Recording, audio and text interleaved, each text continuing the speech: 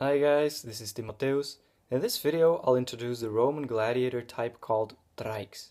If you haven't seen the video where I introduced the 7 most popular types of gladiators in Imperial Rome, I suggest you check out that video first. The link is in the description. Okay, enjoy.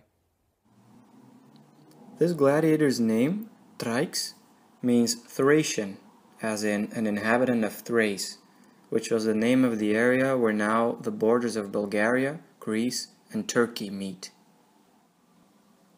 Let's talk about the equipment.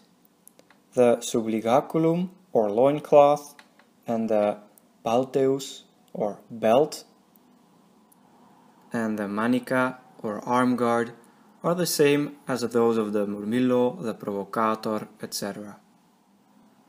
When it comes to protection of the legs, though, there is a difference. The Thraex, like the Hoplomachus, wears 2 ochreae, instead of just one on the left leg. Because this type of gladiator does not carry a large shield, there is also need for protection of the upper legs.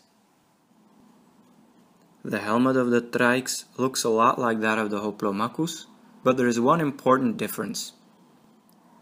As you can see in this picture of a helmet that was found in Pompeii and belonged to a Thraex, the crest ends in a griffin's head.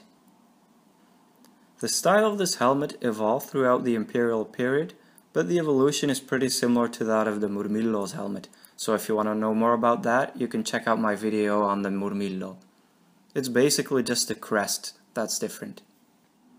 It is believed that feathers were used instead of horsehair to crown the Thraex's crest. Some depictions show neither feathers nor hair. I've come across a few statuettes that show a Thraex carrying a round aspis-like shield with straps like that of the Hoplomachus, but this is rare. Usually they carry a parmula that looks a lot like the semi-cylindrical scutum, but a lot smaller and without an umbo or shield boss in the middle. Modern reenactors tend to give this type of shield a vertical center grip, but I've yet to see convincing evidence for this. If anyone has come across a clear depiction of the handle on the shield of a Thraex, let me know. Whether it has a horizontal grip or a vertical grip, it most certainly had a center grip. Because of the relatively light weight of the shield, the Thraex is able to move it to the position where it is needed very quickly.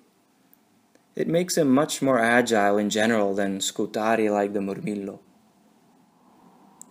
As shown on this oil lamp, he can stretch out the arm in which he's carrying the shield towards the adversary to create some distance, but also to intercept thrusts and slashes before they gain momentum.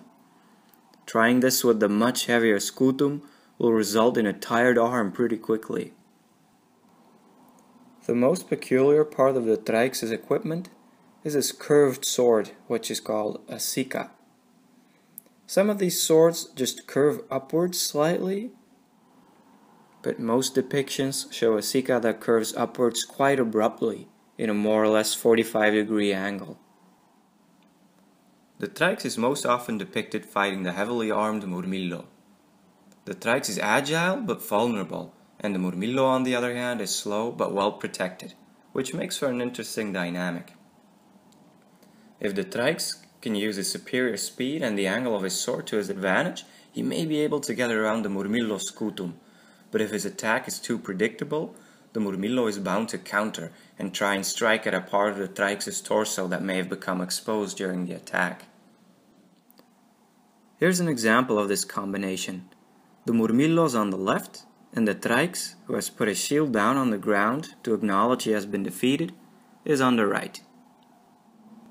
Another combination is that of a Thraex versus a Hoplomachus, but this appears to have decreased in popularity as time went by, as most depictions are quite early. I've also seen one relief that seems to depict a Thraex fighting another Thraex.